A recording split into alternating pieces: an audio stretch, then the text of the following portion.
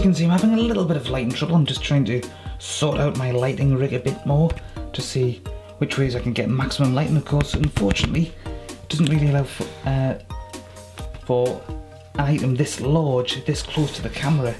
I've got it zoomed as far out as I can, but unfortunately,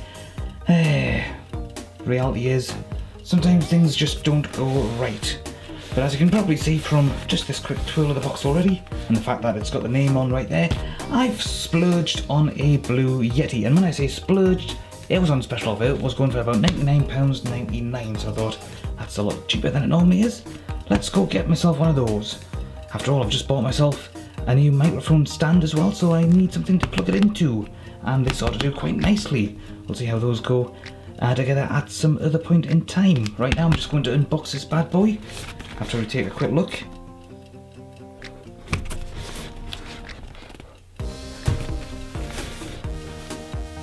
Yeah, I think that's enough looking at the box here. Actually, let's just take a look over here. We have ultimate USB microphone for professional recording, and then le microphone USB pour enrichment professionnel. I assume that's French, but I seem to have slipped in a completely different accent altogether. I don't know what that was either.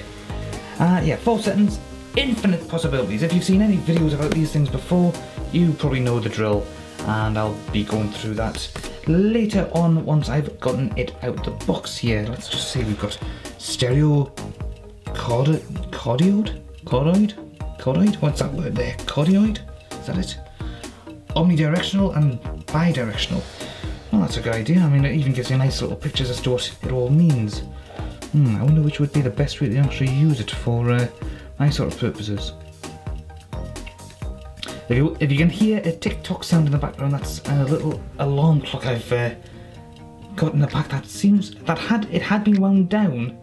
Okay, I've just completely wound out altogether, but for some reason it started up again. I don't know why. Weird. Some massive magnetic storm maybe that I wasn't aware of. That didn't manage to destroy my computer. Right, master volume and all of this stuff. Oh, by the way, in case you're wondering about that damage there, dear eagle-eyed enough, that was done by the man in store. It was absolutely fine when I got it, but anyhow, I won't actually reveal who it was that I got it from, but you know, I'm not going to let people have any sort of false advertising hopes. Not a sponsored ad.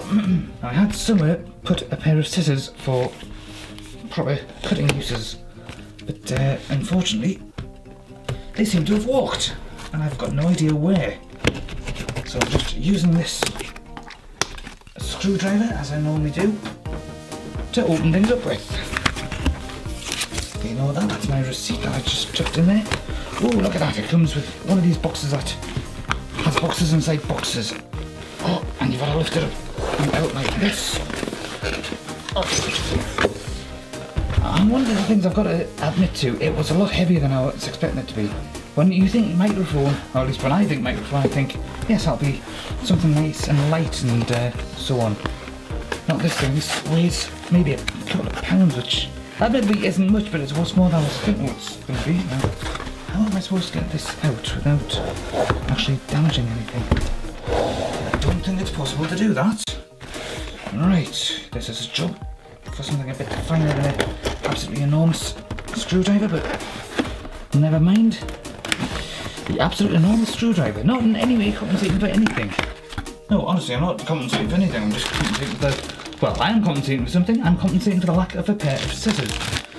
USB port cables, yeah, one of those funny little ones. Everything looks just a bit off.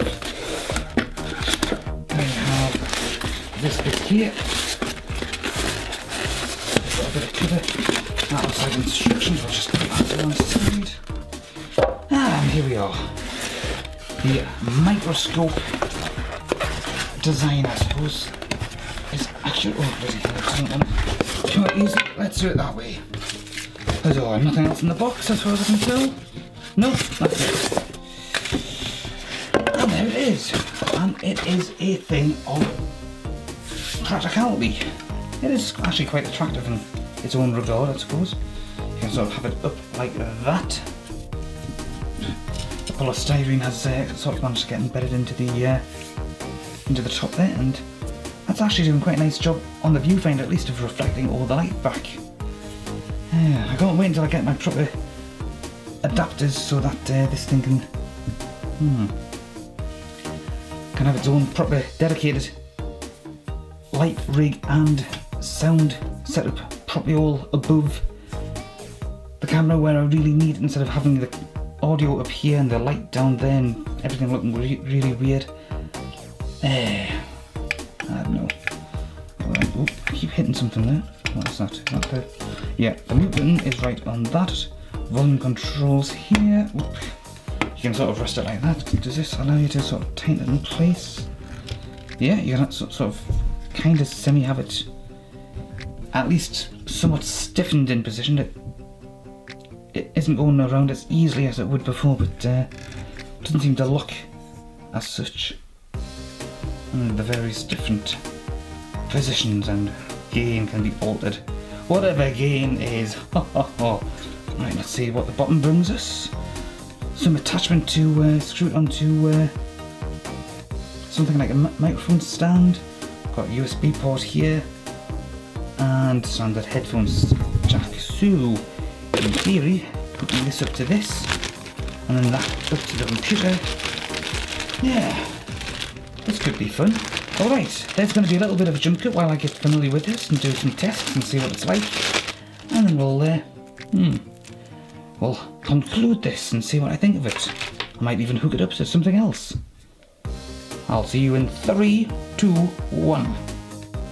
Okay, so I'm now looking at my brand new Blue Yeti microphone on its new home, which is my microphone stand that I've shown you before. And I've got to admit, with it in this particular position and set it to the corduroid, that word that I can't pronounce, which basically means it's just picking up volume from here and nowhere else. Having it right in front of the monitor, or a good distance away in this case, about I don't know, 40 centimeters or so, it's not actually picking up any of the sound from the speakers. So this does seem to work quite nicely. So you don't need to have your speakers off and everything plugged in through headphones. You can theoretically, I've tested this a little bit, but not much. Theoretically, you could be using this for Let's Plays without having to have headphones on, unless of course the game really does require you to have headphones on. I generally keep everything as far as sound level is concerned relatively low, which may also help in that regard. I haven't tested on higher settings. That's for two reasons. One is not to disturb the neighbour. Two, I just don't like loud noises. Okay, I've never been one of these people who has had to have music played loudly to enjoy it. I've always actually found that quite painful. So, in this kind of regard, for my purposes, somebody who plays sound on a relatively low level, this works quite nicely. And as it is, what was it I didn't quite like? Oh yes, as you can only really see this at this particular angle, I'm going to have to take this off, and everything goes crazy in freehand. I'm just going to show you it from this angle here, and I'm just going to show it to you from this angle. So from here you can see the mute button and the volume switch. The volume switch only affects the microphone if you, well, it only affects, and it's all gone crazy as I've gone freehand, and we're now looking directly at the microphone, as you can tell, and most of my rig. And what we're just going to concentrate on for the time being is the front, because we've got the mute button there. When it's not muted, then it's going to have a solid red colour. If it's muted, then it'll have a flashing red. I would have preferred a different colour sequence, like a solid red to show it was on mute, okay, and a green light, for example, to show that was actually on. You got a volume control, but that only affects headsets if you've got them plugged in here. There's a standard 3.5 inch adapter, 3.5mm rather adapter for that sort of purpose. And then we've got the various different settings here. Gain I've got set on the middle because that seems to suit me fine.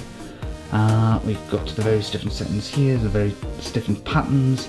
I won't go over those in too much detail verbally, mainly because I can't recall most of them. One's stereo, one's all around. The one I've got on right now just records from the front, which is obviously this side here.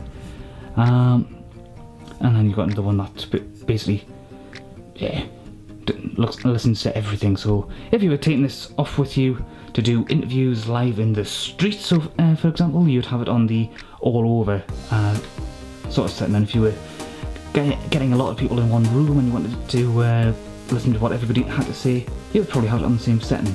But for a one-on-one sort of circumstance, it's quite nice to just have it on that one setting, so it's not picking up any of the noises that you don't want it to. So I think in conclusion, what I have to say is, yes, if you can get this particular microphone at a good discounted price, do, because it is fantastic. Okay, this was approximately £99.99. It's usually going for about 150, so I did get it for a relative bargain in some records. There may very well be there's places that are selling it for even less. I haven't found them yet, and that's probably indicative that either the range is coming to its conclusion, or they might have something better coming out, so they're just dropping the price or something. Time will tell. Right now I'm just going to say toodle bit, because that's all I've got to say about the matter. Bye bye.